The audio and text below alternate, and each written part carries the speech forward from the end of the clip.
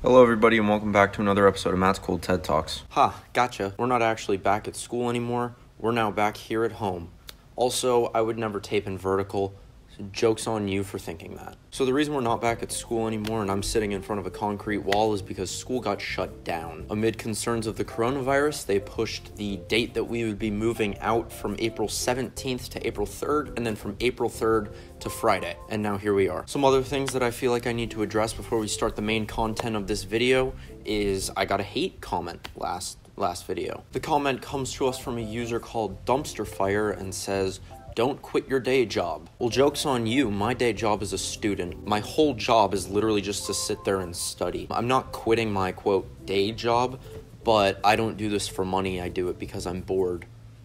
So, your argument's invalid. Furthermore, in response to my video about the Mormons, BYU has decided to not allow people to be openly gay anymore. You know, it's funny. I tell them the one thing that they can do to make people hate them less, and they do the exact opposite. Finally, I got a rolly chair, which means I can finally do this. Whee!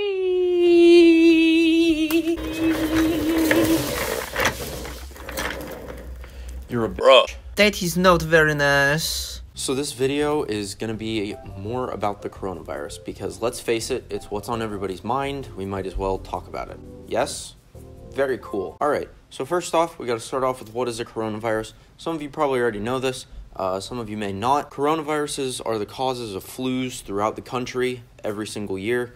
It's really not that big of a deal. You catch one, it goes away within a couple of weeks, and you're fine and back on your feet again. The reason why this one is a problem is because we don't have a vaccine for it yet, like we do with SARS or MERS, which were two previous outbreaks that occurred in China and the Middle East. And the coronavirus is not the name of the actual sickness. The name of the actual sickness is COVID-19, and it's caused by the coronavirus. So, in the last video, George Foreman Girls went over different ways to protect yourself. The best thing that you can do with viruses like this is treat the symptoms, right? He did a sucky job though, so I'm doing it correctly. First of all, washing your hands, that's a big one. The germs can only survive on your hands for 5 to 10 minutes, but think about how many times you can touch your face in a period of 5 to 10 minutes. Don't do it, because that's a really stupid decision, but just think about it. And so if you wash your hands, you can immediately kill the germs, as detergents in these hand cleaning soaps and sanitizers can kill the virus. Coronaviruses are known for being notoriously weak, and so they can easily be killed. Unfortunately, and this is where the smartphone addiction comes in, if the coronavirus is on a piece of metal, it can survive for up to 6 hours. Now, this is a problem because think about how often you use your smartphone. Think about how many of you are actually watching this on a smartphone right now. That's a little swifty. You know what I mean? However, Apple has given all of its users consent, and now you can clean your phone using Lysol wipes. Lysol wipes, don't use them on your butt. Use them on your phone. Right, you ignorant slut! The only problem is, however, Lysol wipes are sold out at just about every major retailer in the United States of America.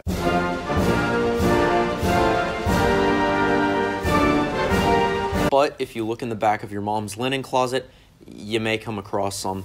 Use them wisely. Now, I know you probably have seen people wearing masks. They look like some variant of this, and they don't actually do anything. Duh. Whenever you're talking to a person with coronavirus and they sort of spit at you, as long as you're standing about 10 feet away from them, you're going to be fine. The virus can only travel about 10 feet through the air. And although it's dangerous to stand any closer than 10 feet, honestly, like, the chances of this vapor hitting you are quite small unless they cough or sneeze at you. Now let's talk about the economic effects of this virus. I took an economics class throughout my winter term at college, and so obviously I'm an expert. So economically, the stocks are looking pretty good. Bad. Bad. Very, very bad. The stock market right now is obviously quite bad. If you haven't looked at it recently, don't. it'll only depress you. But the market has become something called a bear market, which is where market prices drop 20%. This means that people are not buying or selling goods because they are not confident about the future. Why are they not confident about the future? Because there's a rampant virus moving through the United States, infecting just about everybody it touches. Stop freaking out. To those of you who have invested in the stock market, do not sell into a falling market. Okay? That is a stupid decision. You are going to lose money. It is not economically sound at all. What you need to do is just leave your money in the stock market. And I know you're probably thinking to yourself, why am I taking stock market advice from a college student? Because listen, if you take your money out of the stock market right now, it's going to be less than you put into the stock market. If you keep your money in the stock markets right now, as soon as there's a vaccine for this virus, as soon as the whole thing is over, the markets are going to make a V-shaped recovery, okay? They're going to shoot back up. Why? Because everybody's going to get super confident about the future. That's how it works. So for those of you freaking out economically, chill out. It's gonna be fine. Finally, let's talk about the politics of the coronavirus as well as COVID-19. Stop it. Stop it with the partisanship. Stop it with the, this virus favors black people. It doesn't favor anyone, all right? If you touch it, you're gonna get infected. Some of you are looking at President Trump's plans to contain the virus, and you're saying, this isn't working, this is bad. President Trump needs to be evicted right now. We need Joe Biden. No, that's not helping at all, okay? That's helping nothing. You're freaking people out. What you need to be doing is realizing what he's doing. In this graph released by the University of Michigan, you can see two curves. The first curve is if we do nothing, all right? If we go out to giant venues and have big parties and we don't wash our hands and we start licking doorknobs, that's what the first curve is going to be. From the time that the coronavirus started until now, people will be infected in this sort of way. A lot of people very quickly, and then it's going to overwhelm that straight line in the middle. That straight line in the middle represents hospitals' carrying capacity, the number of ICU beds. Now, obviously, this shouldn't be a straight line because as time goes on, we get more ICU beds, more masks, more tests. But right now, this is kind of what we got. And then the bottom curve is using preventative measures that the CDC and the World Health Organization and President Trump are trying to push. It's the same amount of people getting infected, but the curve is a lot flatter and a lot longer, okay? And as a result, it doesn't go over that straight line, which is the healthcare's potential capacity. If we go over that capacity, we have to start rationing supplies and more people die. I don't know about you, but I'm personally on the side of people not dying. Duh. Joe Biden, in a speech earlier this week, said that he is angry at President Trump's plan because it's not stopping the spread of the virus.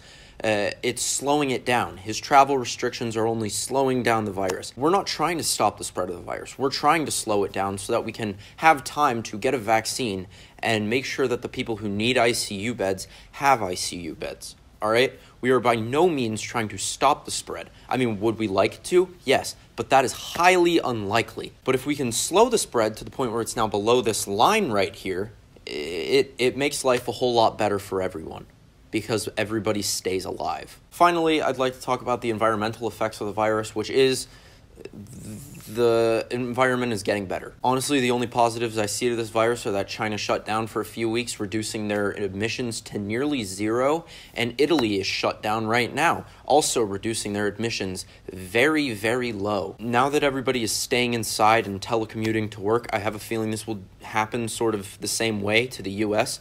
The only problem with this whole environmental positive thing is that it disrupts the supply chain. People make less, and as a result, the economy suffers. Guys, I'm sorry this video wasn't exactly all that funny, but I feel like hopefully I've quelled some of your fears. You're not going to die from this virus. You're going to get through it in 1 to 2 weeks, and everything is gonna be fine. Anyway, thank you so much for watching. We currently have 105 subscribers, which is a number that I never thought I would say, and yet here we are. So that's pretty cool. Again, if we get to 150, my roommate will stop vaping. Yes, he and I are not roommates at the current moment, but we are rooming together next year. Hopefully I can get him onto a TED Talk. That'd be pretty cool. In addition, if you'd like to like or comment on this video, or click the bell icon to give yourself notifications so you know whenever I post another TED Talk, I'd really appreciate that as well. Thank you so much for watching, and Older Matt, take it away. Stay safe out there.